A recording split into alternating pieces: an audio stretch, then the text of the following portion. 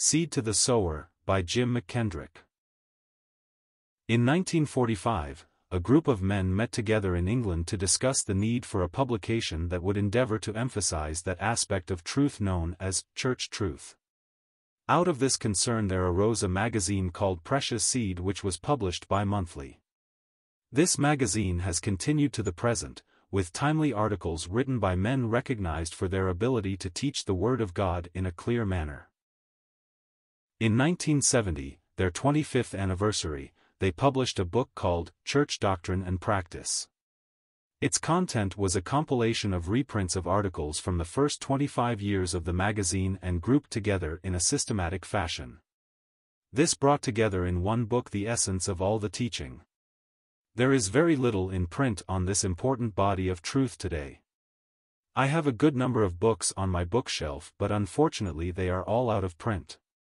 If you want a fine overview of church truth, this book should be in your hands. The good response to this book encouraged the Precious Seed Committee to venture into the field of book publishing. Over the years, they have added other books which have been a real help to many of God's people on both sides of the Atlantic. Their second book was a symposium on Bible doctrine in general. It is a storehouse of solid expository teaching which should be in the hands of all young believers. I have given both of these books to a number of young believers as a concise, accurate, and readable source of foundational truths to be learned and practiced. Since then, they have brought out 3 devotional books. Day by Day Through the Old Testament, Day by Day Through the New Testament, and Day by Day Through the Psalms. Each of these volumes, while a daily devotional book, is unlike many devotionals in that each has a solid exposition of the passage as well as a practical application to the daily life of the reader. Proper application and proper walk is a result of a proper understanding of the Scriptures.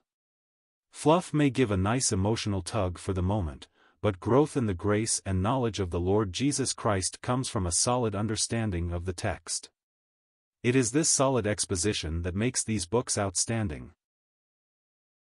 The book on the Psalms is divided into 12 different themes, and the Psalms are arranged in this manner.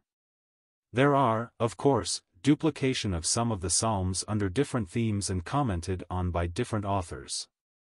This only enhances the richness of the book. This was my first introduction to their devotional books. I was impressed by the solid exposition and practical application.